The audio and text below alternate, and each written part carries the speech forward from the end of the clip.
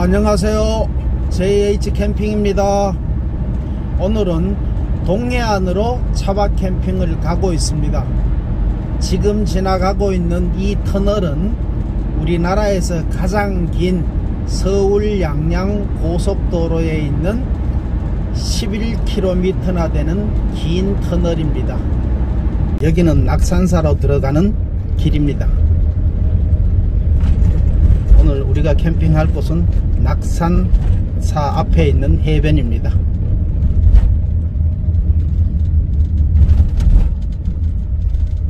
여기 말들이 있네요.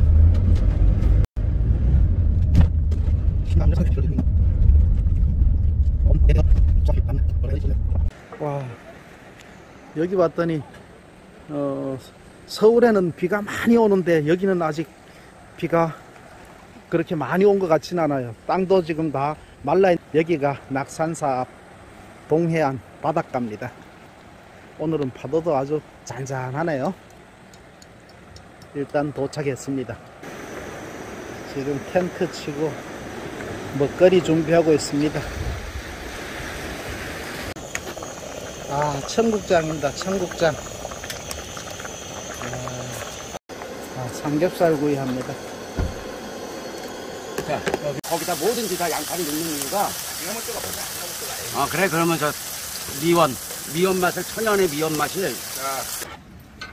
호박잎입니다. 호박잎 쪄서 갖고 왔네요.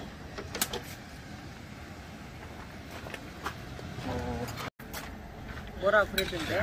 호박잎에 저번에 가가지고는 다슬기를 얼마나 많이 잡았는데 어저께 새 늦을 것 같아서 저거 우동 사 먹고 왔어. 진수성찬. 아, 나도.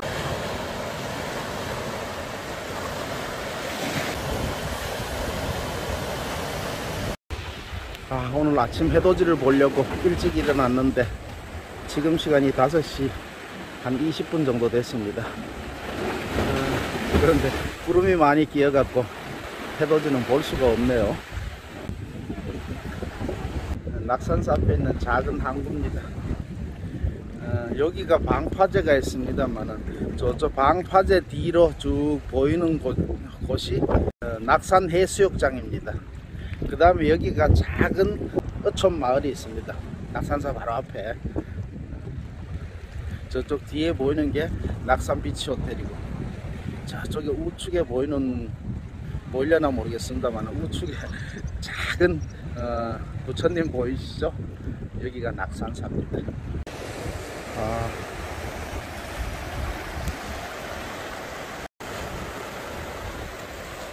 동해안 파도 소리는 들어봐도 틀립니다. 오늘 아침에 캠핑하는 사람들입니다.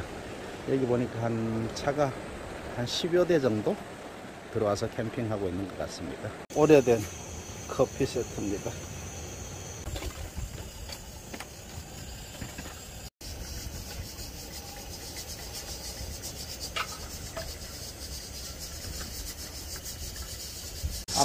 압력 섭취하는 김치찌개. 야, 뭐 이렇게 고기가 크냐? 아, 찜이니까 크게 해야지. 김치찜. 자, 여자 이런. 이수 언니가 63이니까 언니네요. 제 63이니까. 저거는 난 티신다고 보니까 죽었네, 이런. 어디 이렇게 고기도 그냥 듬뿍 올려가지고. 그치? 김치 통찜. 돼지고기가 아주 듬뿍입니다. 돼지고기 듬뿍. 마지막 자, 이래 놓고 이제.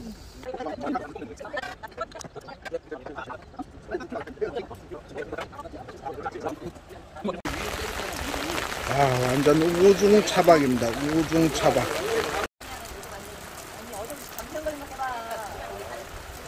우중.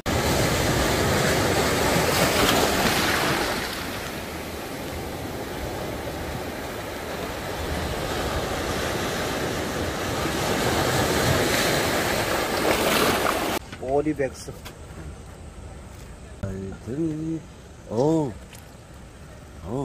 이렇게. 아니, 형은 감탄사를 하지 마. 우리가 감탄사 할 때니까. 그러니까. 너무 잘 돼 있어. 아, 그러니까. 청양고추. 오리 맛있겠다. 이거 오리 다리야? 응. 날개야 다리야? 다리인지 날개인지 뭐 하여튼. 우리는 날개고 다리고 다 맛있어.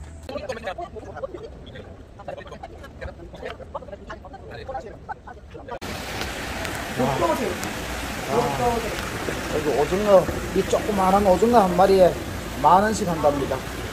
요즘 오징어가 금값입니다. 너무 비싸네요. 대포항에 와서 동해안의 명물 오징어 한 사람 먹습니다.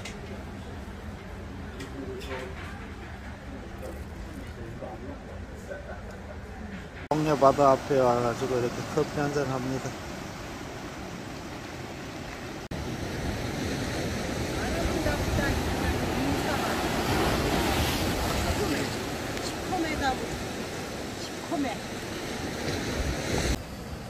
낙지 볶음입니다. 와. 절대 안 짜. 이건 안 짜다고? 안 짜니까 색깔만 나는 거야? 마이너로 마이너. 색깔 넣어가지고 내가지고 맛내는 거야. 찍는 거야?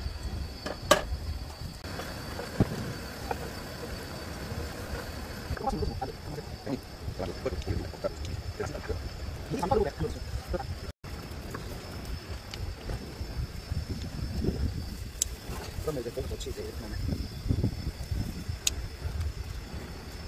삼겹살 밑에 다 있잖아. 이게 삼겹 아니지? 어쨌든 삼겹살은 우리가 이겨야죠. 한 2개 더 있어야 되는데 이 정도.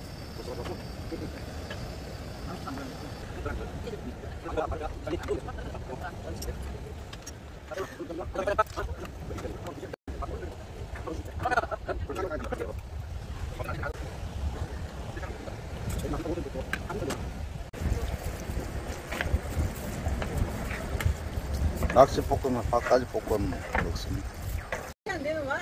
아 이거 말리고 있는데 예, 그러니까는 저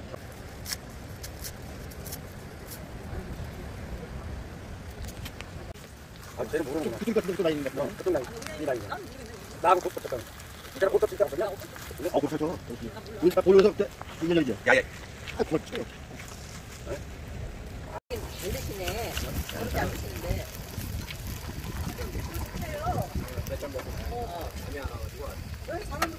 우리 4kg. 100kg야 그러면 180kg 지금.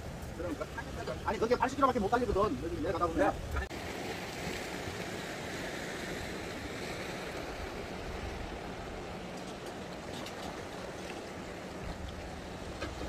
이제 아침 되니까 전부 철수하려고 하고 있습니다.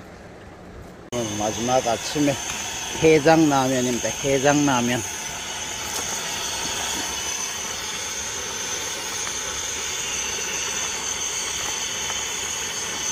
낙산사 주차장 아래에서 이렇게 캠핑하고 있는